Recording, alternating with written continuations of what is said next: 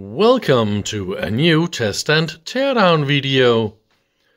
Here is another tube amplifier, and this is of course one of the mono blocks for this preamplifier I just released a video about a few days ago. And of course I got both of these in for service for one of my friends. So let's see what we can do about these. There is a very special story to these. They are built and designed by my father. Back in 1986 he started with this design, and in 91 he released an article in a hi-fi magazine about these. And he worked together with a colleague and some friends, and I think they made like 10, 15, 20 of these during about 10, 15 years.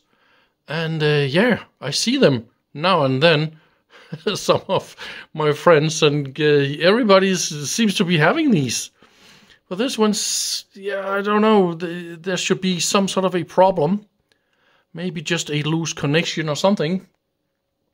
I can say that this is almost 20 kilos, so it's insanely heavy.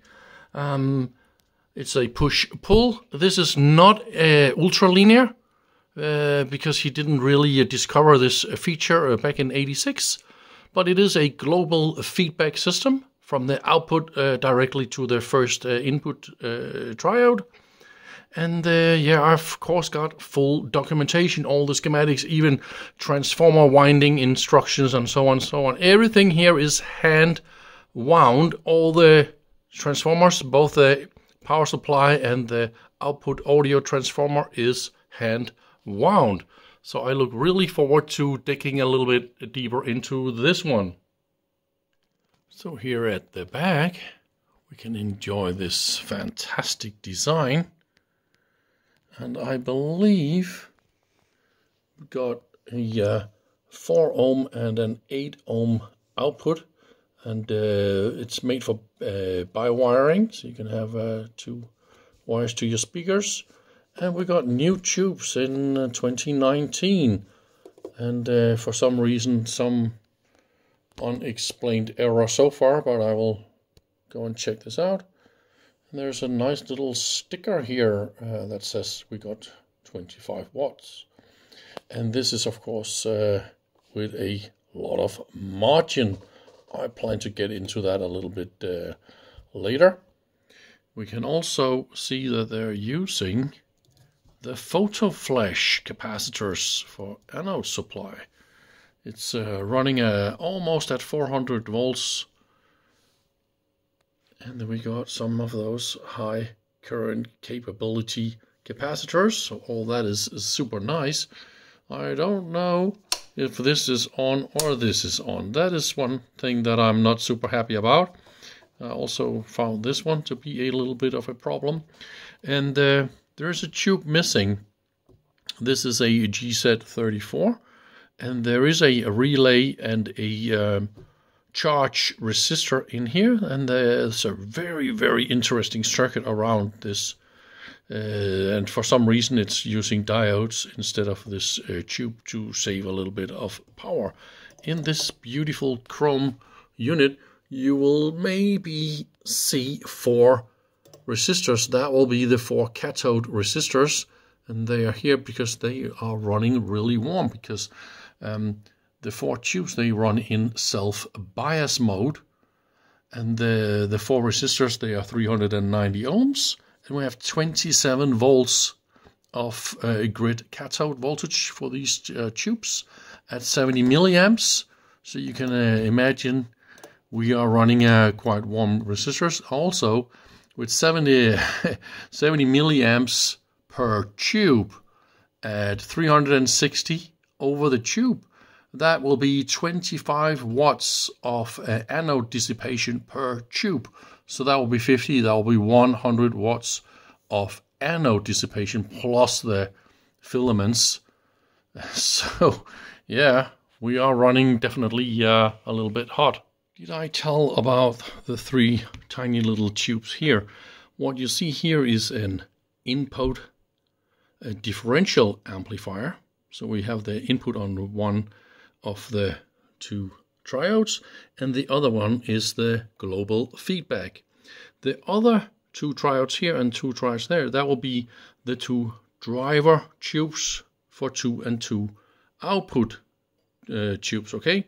And they are in this classic SRPP configuration. And it's all DC coupled. All this directly from the input. And then, of course, to drive the 4 grids, you need to have a capacitor. That's just how it is. Oh dear. I think I found the problem already. Just look inside here and have a little guess. What do you think is the problem? Yeah, we definitely got some lead capacitors around everything here, right? So what is going on? Yeah, I will have to figure that out. And yeah, like I said, we got a little relay and a capacitor here. This is the slow start, and then that's of course for the signal tubes. And here we got the diodes for the high voltage supply instead of this big hefty rectifier tube. And that will be the slow start resistor, I would imagine. It is not exactly the value that I saw in the schematics, so well, I kind of like this short distance. Look at that. The output goes directly from the transformer to the connectors here, and those are really good stable connectors, by the way. And that will be our audio input, and it goes to the first tube directly, as you can see here. That is just really nice Teflon wires as well. Yeah, but so far I think I'll try and pull all this apart and see if I can figure this out. So after a little bit of cleanup and some new capacitors, this is a classic annoying problem with those modern capacitors and axial capacitors, but I managed to fit these in here, and I think this is going to be fine. I bent them a little bit to the right, so they're a little bit further away from all the warm parts over here. Also, if you look at the previous picture and now, you will probably see a lot of stuff happened.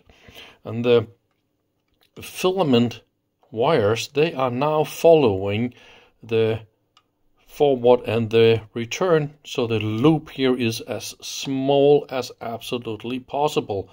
And you see, I managed to put everything together here, even the entry of filament supply, and then filament goes there, and see, so close. And also, this is of course the cathode wires to the cathode resistors, and I managed to take these a little bit away from other signals. And also the grid signals, they were just around the filament wires. I mean, I really don't want filament current to go along my grid. Of course, there's a global feedback of about 6 dB, but I don't want to take advantage of that to remove my hum that I created myself, right? So better take those grid signals away so they don't couple your high current filament. So what else can I say about this unit? You can of course see this little circuit board. So instead of using old point-to-point technology, they made a nice little circuit board.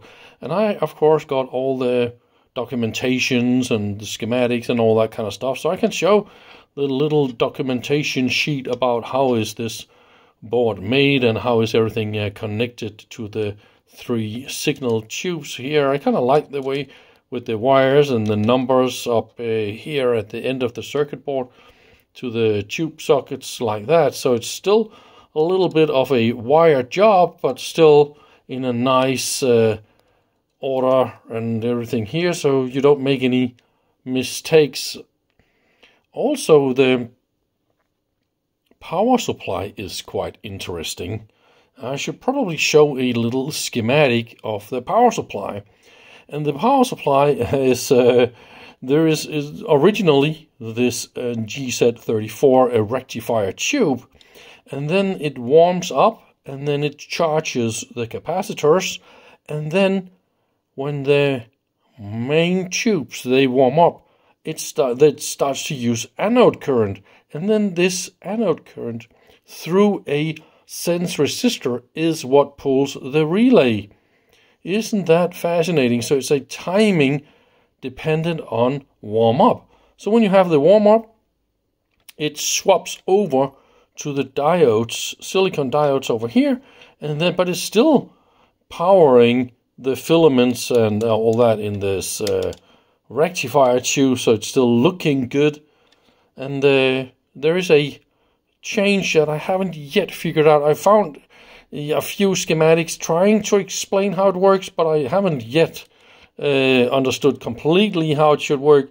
But at least there's probably this resistor across here, and this is maybe what is causing a serious resistance from the diodes to that to the main capacitors, and then it's probably just not swapping anything over because of this blue wire here shorts the relay actually.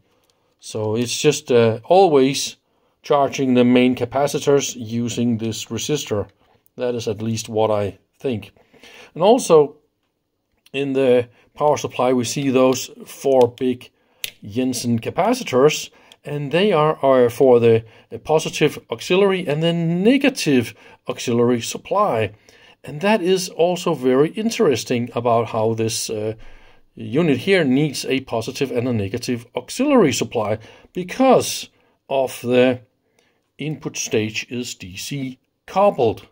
So here I will just show a little schematic that shows how everything is orientated, how stuff is wired up to find the way around here and the length of wires and all those kinds of things.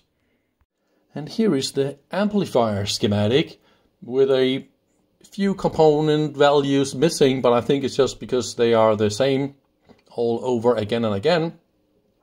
So we don't need to repeat them too much, but you can see the input is in the bottom left that goes to the bottom triode of the first input tube, of course.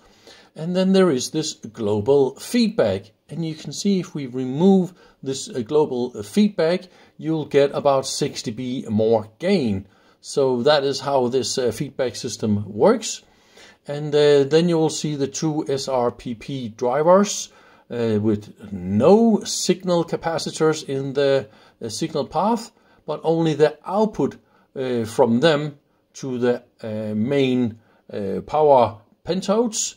This is where you need those coupling capacitors, obviously, because there is a bit of DC difference in this system.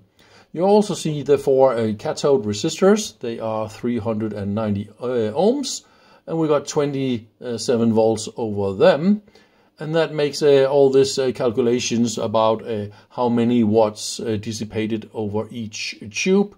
It's quite easy to figure out. We got about 60 milliamps over this resistor, and what have we? 360 volts and 60 milliamps. So it's 25 watts per tube anode loss, because there isn't really any DC drop in the transformer. So yeah, that is a 100 watt anode loss in total in those 4 tubes. Here I will show you some pictures I found. My father took some pictures of some of the, just a few of the units he made, both in black and using different tubes, and also this chrome version. He took it for a nice photography location and got some really cool pictures as well. I think some of those pictures, they were used in the article, and I will of course put a link to the article and probably some other links in the description, so please go there and have a look. Look at that picture. We got everything nice and up and running, and I just measured all the 4 cathode voltages, and they are more or less around 27 volts, and we of course got a nice beautiful output. So I'm really excited about this. I will of course write down all the gain and all the stuff and what not, and then I will fix the other one, and then I can listen to some music. That's gonna be fantastic. But I really don't want to make this video so much longer. I think this was more or less all I wanted to show you about this beautiful amplifier. So thank you very much for watching. I hope to see you soon again. Bye bye.